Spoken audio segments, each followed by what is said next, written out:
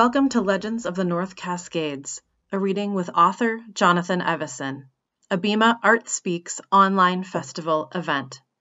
Thank you for joining us. We begin by acknowledging that we are gathered on the ancestral lands of the Suquamish peoples. Expert fishermen, canoe builders, and basket weavers, the Suquamish live in harmony with the lands and waterways along Washington's central Salish seas as they have for thousands of years. Here, the Suquamish live and protect the waters of their ancestors for future generations as promised by the Point Elliott Treaty of 1855. Art Speaks Online Festival features fun programming all week long. To find out more, follow BIMA online on Facebook or at www.biartmuseum.org.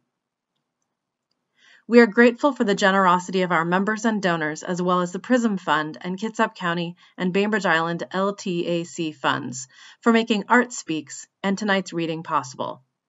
Tonight, author Jonathan Evison reads from his forthcoming novel, Legends of the North Cascades. A New York Times best-selling author and all-around interesting guy, BIMA presents Jonathan Evison. So, welcome to my garage. This is where the magic happens. I call this the war room over here. This is where I do all my logic work, my outlining, my structural stuff, which it kind of varies how much of that sort of work there is depending on the book. But right now I'm working on a book called Small World, which has got 28 limited points of view and covers 170 years of American history, so it gets pretty confusing. Like, I got to have all these sorts of lists. Some of these it's color coded by character or narrative strand. Some of the lists are just lists of all my characters' birth dates for continuity, so I don't always have to go back. Some of them have my goals, my goals for future scenes. Some of them are just plain thoughts, but a lot of it is just brick and mortar stuff. But you can see that for every book I do maybe 50 of these sheets. I got reams of this stuff. It's a lot of burnables, I guess. I don't know. Over here, here's some of my records.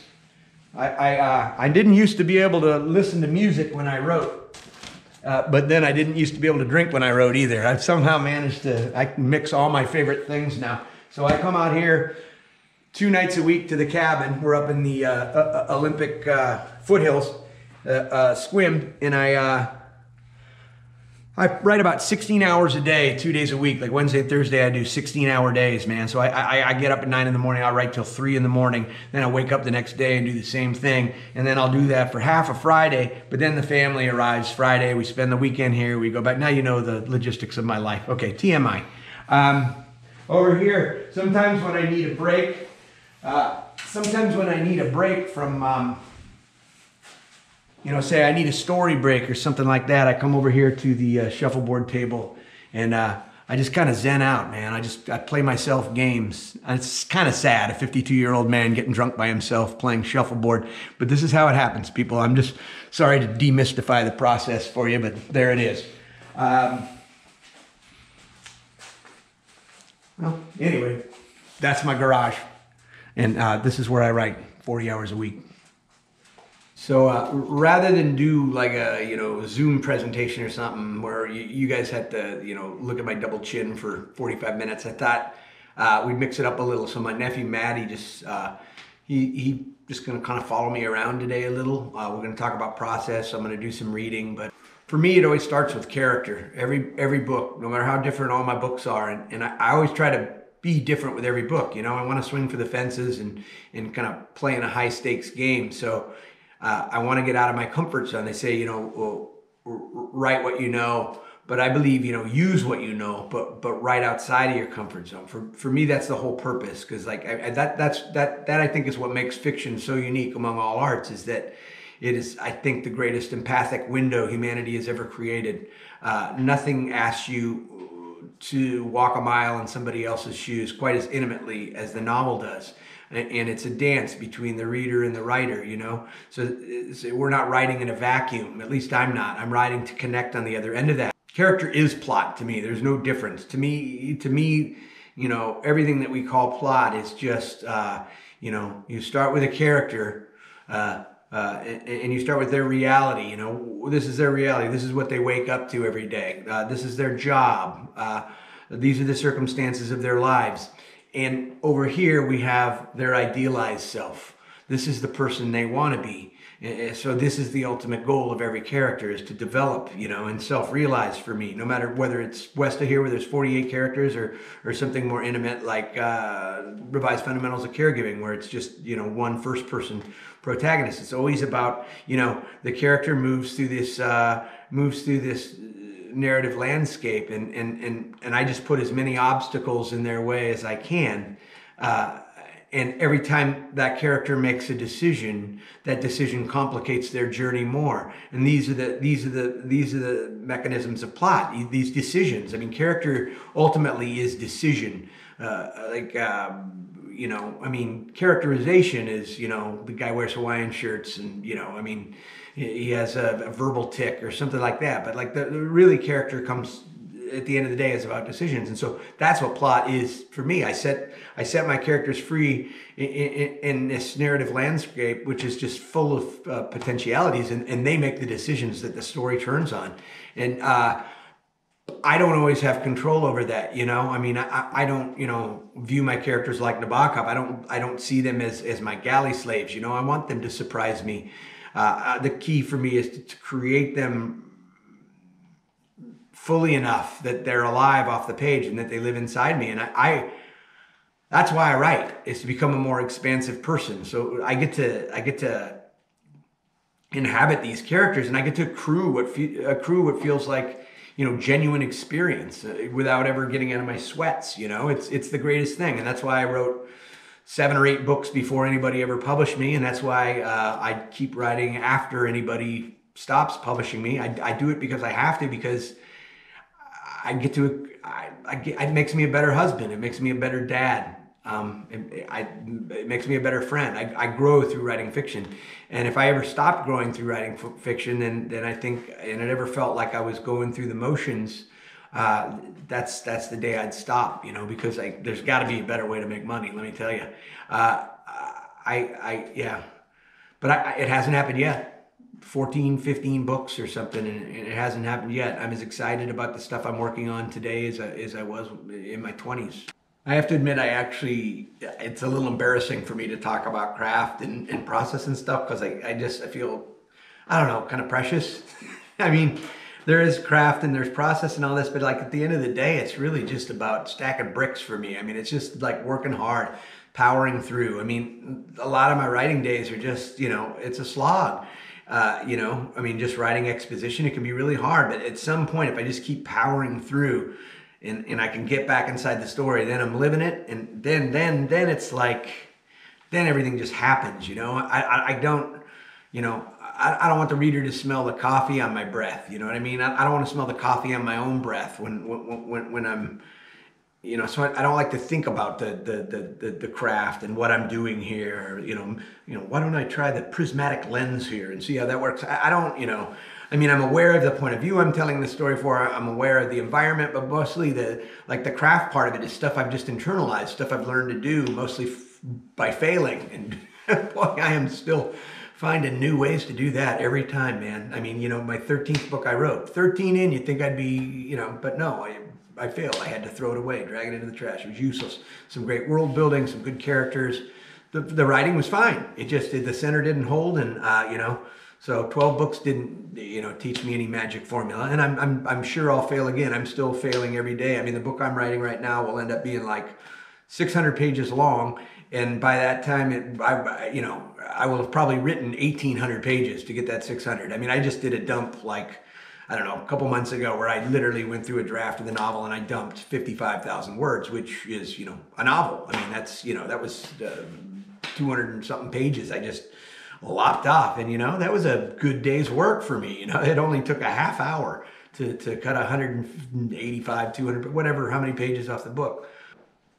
I talk a lot about getting out of my own way. And that's how I feel about the actual writing too, the sentences. Like on a sentence level, at this point, I mean, I've written millions and millions of words. At this point, I don't want to work my sentences too hard, you know? I don't want to write in purple prose. I'm not trying to be a poet. And that's not to say that the prose aren't super important to me. I mean, I just view the words as the blood that runs through the story. They're there to serve the story, and I just want it to swing. You know, I want it to have the rhythm and pulse of the story. So, you know, I'm not gonna, you know, people's thoughts aren't always going to be the smoky chiaroscuro of, you know, nostalgia or so. You know, I mean, sometimes people are just gonna. I don't know, what am I trying to say here? I see, I'm not very good with words. That's the problem. I just mean that, you know, if I'm writing action, it's going to be probably short clip sentences. And if I'm writing something of a meditation, yeah, maybe I'm going to let the sentences breathe a little bit. Maybe I'll work those sentences a little harder, but it's got to be some sort of poignant moment. I mean, somebody can't just be turning on a lamp and there's this beautiful prose. That doesn't work for me. Anything that is obtuse, anything that distracts the reader and takes them, you know, reminds them that they're reading, that's my enemy. I really want to give myself, as I want to give myself to the story, I want on the other end of this partnership, I want the reader to own the narrative. I want the reader to feel the same thing that I feel when I'm writing it, which is that they're accruing the experience, that this is a real and genuine experience, and they're having this sort of empathic transfer with somebody at the other end, but they get to own it. It's theirs. The greatest compliment I ever got from a writer about my writing was one time I got this letter from this guy, and he was like, I was driving through San Bernardino Valley, and I passed the big dinosaurs at Cabazon, and I was thinking back on high school and a night I had spent there, and the girl I was in love with, but I couldn't remember who the girl was. And then I thought, no, that isn't me. What was I doing in San Bernardino in high school? It must have been something a friend told me. And I remembered all the details now. There was this other guy there. He was playing bass, and it was just such a memorable night. And we were drinking rum. And then he's like, but I don't have any friends that live in San Bernardino either. And that is when the guy figured out he was remembering a scene from All About Lulu. And I'm like, yes, that's what I'm looking at. You know, that's what I want to accomplish. If I could accomplish that every time, I feel like I'd be winning. You know what I mean? That the work comes out the page and is vivid enough in somebody that they can own it as their own experience and you know, recall it with that sort of vividness and immediacy. Art and commerce, that is an awkward dance. But at least it's a dance now, you know. For 20 years, I didn't have a partner. There was no commerce. It was just art. But like I produce at a pretty fast rate. And one of the reasons I do that is because the longer I'm in publishing and the more success I have, the more voices there are around me saying, well, that worked. Why don't you try something like that? I always want to write what I want to write. And what I want to write is what I'm compelled to write, or what the dilemmas I want to explore, or the characters I want to live in. And I don't want anybody to ever dictate that. So I always stay 2 novels ahead. So for me, so much of the work is off the page. And that's you know, that's why I need big chunks of time to write, because I need to. It's really about, I live inside the story, and that's hard to do in 2-hour snatches, you know. I mean, I spend a lot of time when I come out here for my 2.5 days, you know, of writing. I come out here and I spend, you know, a lot of that is time just spent walking in the woods, cogitating, or, you know, just throwing shuffleboard and just, you know, sinking inside of it and just letting it, you know, essentially just, it takes me some time to get out of my own way. A lot of it is just like game planning, like just preparedness and best practices. Like I know I'm going to hit the ground running Wednesday, so I mentally prepare myself, like, you know, like an athlete does for, you know, like if I was a football player, it's like just the mental preparation, getting ready to play on Sunday or whatever. That's so much a part of my process is just preparing myself to get out of my own way. And it's, I mean, look at me, I'm a mess. It's hard to get out of my own way sometimes. So I'm going to read an excerpt from my forthcoming novel, which is my 6th novel, I guess. It's called Legends of the North Cascades. And this excerpt is something I just cobbled together throughout the whole book, but I found that it kind of works as a standalone, and there's not really any spoilers because this isn't really exactly how the book plays out. Barely a sniff. 27 rushing touchdowns senior year, 12 more through the air, nearly 3,000 all-purpose yards, not to mention over 120 tackles and 3 interceptions as a linebacker. First team All-League, second team All-State, 3 consecutive 1A state titles, 2 undefeated seasons, 3.4 GPA. Yet barely a sniff from the recruiters, Division I or II. Only 3 contacts senior season and 1 visit, unofficial, from Coach Childress from Missouri S&T, a school that wasn't even on Dave's radar until the night Coach Childress showed up. Coach Childress happened to be in Everett for a funeral, which is probably the only reason he drove the 60 miles to V Falls to watch the Vigilantes destroy Lundgren. It wasn't hard spotting Childress beneath the bill of his miner's cap, standing at the chain-link fence, the lone black visage amidst 200 or so people gathered that Friday evening under the lights to see the undefeated Vigilantes have their way with the lowly Tigers. Dave could feel Childress's eyes on him intensely for most of the 75 snaps. Despite the weak competition, Dave did his best to impress. He ran for a pair of TDs, caught another, made a dozen or so tackles, and almost picked off a couple balls in coverage. After the game, Coach Childress, bald beneath his green miner's cap, and fit and toned 55, the slightest shadow of salt and pepper beard, a half-foot taller and 15 years younger than Coach Prentice, caught up with Dave in the parking lot after the game. "Mr. Cartwright," he said, catching Dave's attention. "Oh, hey, hi," said Dave. Childress extended a sturdy hand. "You look really comfortable in coverage," he said, "especially on that 3rd and 3 midway through the 3rd quarter. You showed good instincts." "Thanks," said Dave. "Or maybe it was just a lucky guess." "No, sir." "How'd you know to drop back into coverage then?" "His eyes," said Dave. "Whose eyes?" "The quarterback, Fulton. He telegraphed it. Didn't even check down to the right side. It was obvious he was looking for the tight end in the seam." "You could see over those linemen?" "Yes, sir." "How tall are you, anyway?" he said, looking down on Dave. 5'11", Dave lied, wishing he were still in cleats. "You still growing?" "Yes, sir." "Well, that's good," he said. "You got good vision. You ever play any free safety?" "No, sir." "At your size, you got to take some reps there. Think you're fast enough to cover that much ground?" "Yes, sir, I do. But in my opinion, it's not about straight line speed, sir. It's that first step that's most important, that break, anticipating and committing to your target." "Oh," said Coach Childress, genuinely delighted. "And how do you do that?" "Mostly I watch, sir, and I listen. And I get to know the schemes and the route trees and the spreads at the line of scrimmage and so forth. Then I look for tendencies." Coach Childress smiled. "Student of the game, I like that." "Thank you, sir." "What's the biggest crowd you ever played for?" "I couldn't say, sir." 8,000? "No, sir," said Dave, "not even close to that." "That's what all good Bailey holds. Phelps County loves their miners, let me tell you. Ever spent any time in Missouri?" "No, sir." "Beautiful," he said. "God's country." "I'd like to see it, sir," said Dave. And Dave wasn't lying. Not even a little. From that moment in the parking lot forward, he'd just as soon have seen Phelps County as Palo Alto or Berkeley. Never mind that he never heard of Phelps County or Rolla, Missouri before that night. He was already in love with them. Dave could hardly sleep that night after meeting Coach Childress. Dave was ready to commit. Pac-10, Big Ten, and SEC be damned. All Dave needed was a chance to prove himself on a bigger stage. And to that end, playing for Coach Childress in Missouri S&T seemed like his deliverance. Dave was okay with being undersized. He'd always anticipated being the underdog at the next level. He understood that Vigilante Falls was a small place, that there were 10,000 bigger places out there in America with bigger and faster guys than him that played in tougher leagues against stiffer competition. But Dave also understood that on a football field, he had the ability to see things happen before they actually happened. And he possessed that rare ability to slow the game down.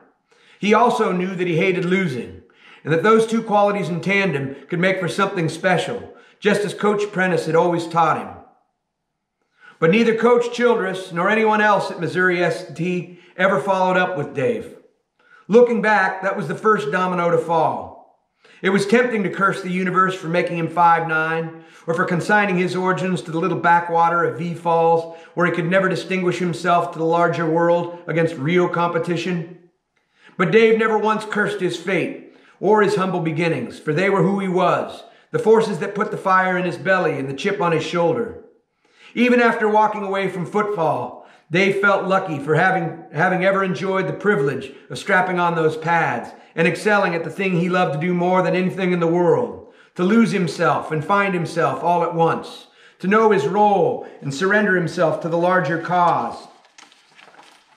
And most importantly, to engage fully in the act of play, to embrace the concept of winning in a world that was mostly about losing, and to do it all in front of most everyone he'd ever known or loved. How could he consider himself anything but lucky?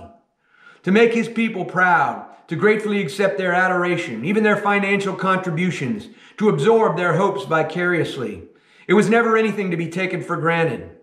No, it was something to accept gratefully, gracefully, like his mom taught him, whether on the sidelines, in the hallway, or in the supermarket. Even through the quiet, unsure days of summer, when the calls and the letters didn't come from colleges far or near, Dave knew he was lucky. Not that he wasn't worried sick about his future, not that the panic didn't keep him up most nights, not that he had any idea what he'd do with his life if the opportunity never came knocking.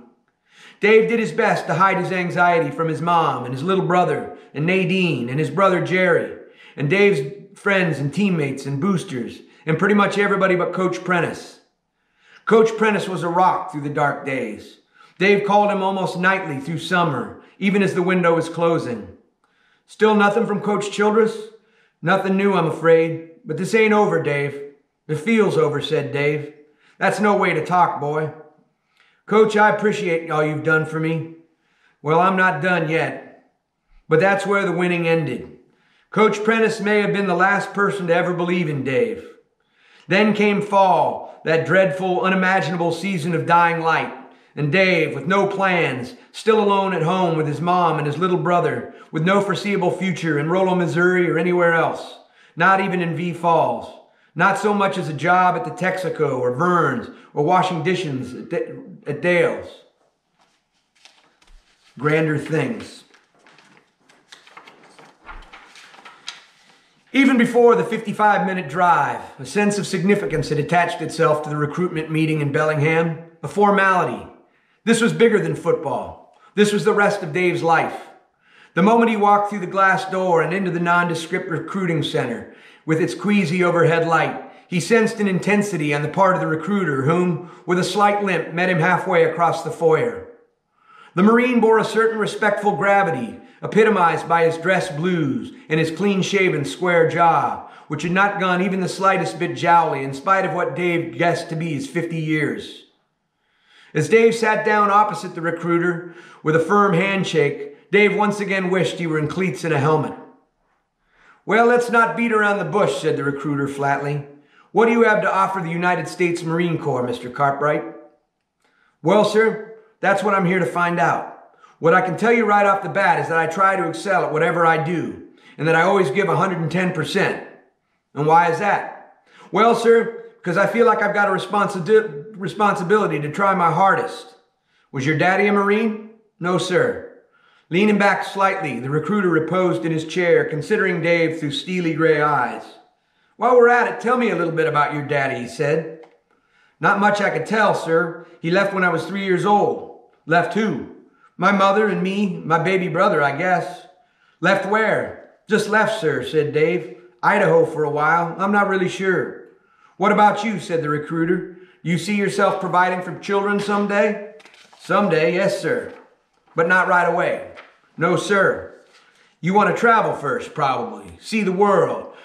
Accrue some experience. Figure out a plan. Is that it? Yes, sir.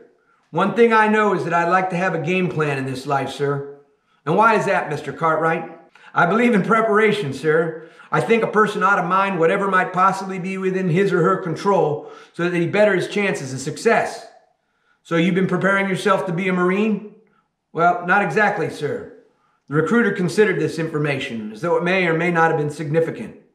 You have a girlfriend? A wife? He said. A girlfriend, said Dave. What's her name?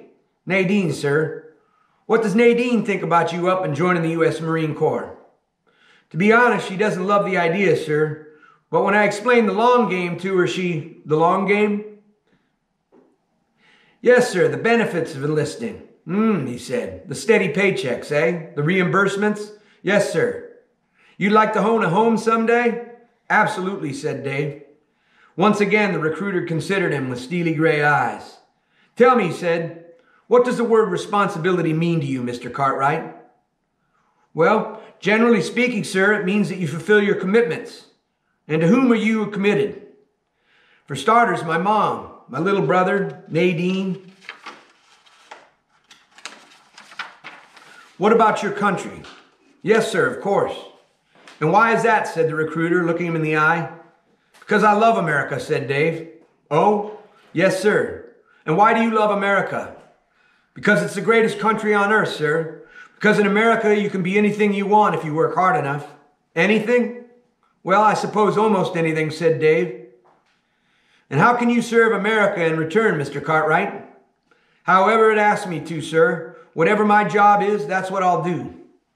Mr. Cartwright, can you tell me about a time when you demonstrated leadership? Yes, sir, I can, said Dave, thrilled at the opportunity to talk about the thing he loved most. I played football in high school, sir, both sides of the ball. On defense, I played linebacker, sometimes end, depending on the opponent and how we matched up. Either way, sir, it was my responsibility to set the defense on the fly, to delegate in the event of an audible or a formation that was unfamiliar. It was up to me to tell the safety to drop back or cheat in, or tell the lineman what to look for and so forth, based on what I was seeing. The recruiter looked mildly impressed, nodding his square head twice. So you guessed. Not exactly guessed, sir. It was always an informed decision. And what if you were misinformed? What if you decided wrong? Well, sir, then you got beat. And it happened from time to time, but not very often if you prepared enough. The recruiter nodded his head gravely. It's an observable truth, Mr. Cartwright, said the recruiter, that sometimes you just get beat. Yes, sir. And when that happens, you learn from it. You don't get caught off guard twice the same way. At least not if you play for Coach Prentice. You like playing for this Coach Prentice? Yes, sir, I love playing for him. And why is that? Well, sir, it wasn't just he was a great coach, he was a great man. Almost like a father, said the recruiter. Yes, sir, now that you put it that way. The recruiter silently appraised him for a moment. So, no football scholarship? No, sir, said Dave, feeling his face color. Why not? Well, sir, they're looking for bigger players is what it mostly amounts to. If you're not good enough for college football, what makes you think you're good enough to be a Marine, son? Dave was blushing harder than ever now. With all due respect, sir, I believe I have some very good qualities to offer beyond leadership. Like what? Like commitment, sir, and determination. What Coach Prentice calls grit. Grit, huh? Yes, sir. Well, I suppose that's something, said the recruiter. In the coming weeks and months, Dave came to know the recruiter as Sergeant Sanderson, with whom he met on 4 or more occasions to talk, and once to work out, and once to play a game with little plastic chits marked by printed words such as responsibility and opportunity and travel. But the fact is, Dave's enlistment was a foregone conclusion after the first interview, and maybe even before it. As it was with the miners of Missouri S&T, so it was with the Marines. Dave was nothing if not decisive. What Dave remembers most about these meetings with Sergeant Sanderson was the weight and formality of them, the sense of legacy that surrounded the USMC, the quiet self-assurance of Sanderson himself, whom, unlike Coach Childress, never once tried to wow Dave with the promise of heroism. The USMC was about grander things than football. It was historic. It was about building a solid foundation for life, about seeing the world, about finding a career, about buying a house, and someday starting a family. At the time, fresh out of options and looking for a game plan, joining the Marines didn't seem like a dicey bargain to Dave. On the contrary, it seemed like the most practical, honorable, and most rewarding opportunity available to him at 19. No place like home. Dave heard the access van pull up in the driveway. Snatching his own pack off the counter, he straightened his empty pant leg before wheeling out the kitchen door and down the ramp. Arnie was already lowering the lift as Dave rolled down the drive. "Morning, Dave," he said. "Yes, it is," Dave said. "Live to see another." "I hear that," said old Arnie, flashing a long-toothed, tobacco-stained smile. Dave's heart beat just a little bit stronger as he buckled himself in. He never would have believed it 3 months ago, but sometimes we really were made stronger through our suffering. Sometimes our losses actually could make us whole again. On the bus ride to town, Dave looked out the window as the clouds began dispersing, and the sun crested the mountains, spilling orange and yellow into the valley. In 6 months or so, they could afford their own house, closer to town. Though it was awfully nice of Travers to offer Dave and Bella his rental, Dave wanted to build his life back on his own as much as possible, though he knew, finally, that nobody could ever do anything all by themselves, and that they ought not to try if they had any choice. But his pride was still too strong. Arnie dropped him behind Ace Hardware, and Dave wheeled off the lift into the sunny morning chill. Out in front of the store, Joe Weddleson, his manager and a heck of a pulling guard in his day, was already busy out front, carting out the barbecues and placing the signage. Dave started across the parking lot in the sunlight, his pack dangling off the back of his wheelchair, ham sandwich and carrots inside, same lunch as Bella, his red work apron rolled up in his lap. Halfway to the garden center, Dave waved to Angie as she carted out the perennials. Angie, who had 2 teenagers and worked weekends at the Lowe's down in Lundgren, in addition to her 40 hours a week at Ace. Angie was going to be a naturopath if she could ever finish her online courses. Angie was going to get an FHA loan and buy 4.5 acres of Christmas tree farm once she got out from under the credit card debt and managed to squirrel away 8,000 bucks. Just in front of the handicap spots, Dave paused to look up at the mountains in the light of morning. Ghostly streamers of mist clinging to their wooded faces. Somewhere invisible to the eye, the river was burgeoning with a thaw, rushing forth from beneath the frozen ground, gathering force as it wended its way down the green valley and into the yawning canyon, still mired in shadows. Mountains and valleys, shadows and light, the pitiless freeze and the merciless thaw. Change was ceaseless, the seasons countless, the outside forces of the world relentless. And yet, nothing was permanent. Not Ace Hardware, not Vigilante Falls, not even the North Cascades. Dave slipped into his apron. Leaning forward in his wheelchair, he tied it off, cinching the knot firmly and back. Puffing up his empty pant leg once more, he straightened his name pin before pushing through the double glass doors. Just another day in the life of a legend. Thank you for coming into my garage tonight, and thank you, BIMA, for having me, Jesse and Quorum. I really appreciate it. I love doing this. Anything Bainbridge related, I love doing. Bainbridge has been so good to me always, and this was fun. A little too much information at times, perhaps. I apologize for that. But thank you for letting me talk at y'all, and thank you.